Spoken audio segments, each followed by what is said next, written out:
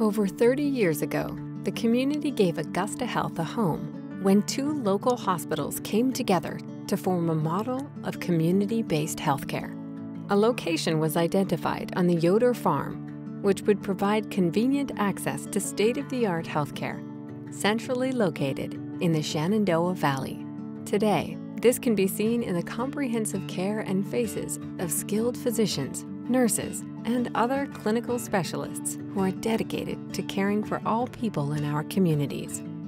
Our commitment to community-owned healthcare spans from frontline team members to volunteers to the board of directors. Even when the community was facing a pandemic, Augusta Health team members and volunteers led the way with innovative preventative measures. Augusta Health didn't hesitate to provide urgent funding for vaccination clinics in our neighborhoods, and Augusta Health Foundation secured essential donations. When COVID-19 quickly spread, our team members rolled up their sleeves to meet people where they lived. Our relationships with our community partnerships strengthened, allowing us to more closely listen to all the communities we serve in order to best respond to their needs. Again and again, we leaned in and listened to our communities through neighborhood health councils and with insightful information from our Community Health Needs Assessment.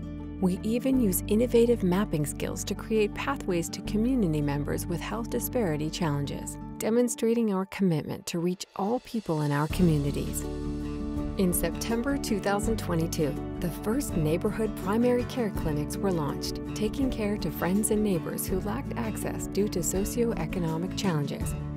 In 19 months, the clinic has expanded from 3 to 14 locations. Augusta Health's mobile clinic is a really effective way to reach people that aren't coming to us for routine care.